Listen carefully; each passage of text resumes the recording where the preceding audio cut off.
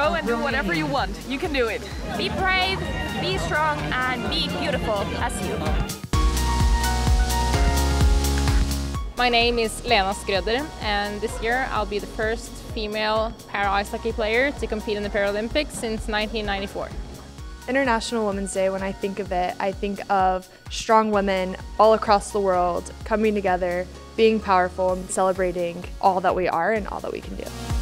Work hard, train hard, and just believe that you can do it. I'm the first Brazilian woman taking part in Paralympic Winter Games, and I hope to inspire other women to take part in future games. In my country, it is a little bit more difficult for a woman just to participate in sport because we have quite a lot of obligations at home.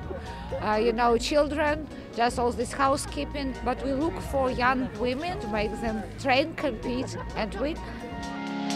So I have a message to all the young girls and women out there: prove the guys or other people wrong. If I had listened to the people who told me that I couldn't do this because I was a female player, not a men's player, I wouldn't be here right now. Some people still see women as the not so strong people, but it's getting better. The gap between the men and the women within times, that's even closed up, and so I think the sport in itself is improving. Equality is important. We need women in sport. We need strong women showing that we can do it as well as the guys do.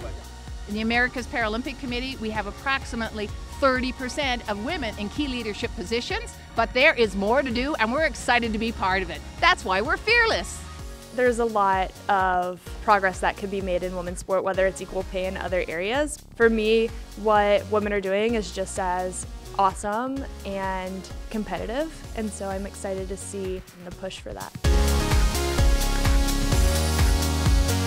Dream big, follow your heart, never give up.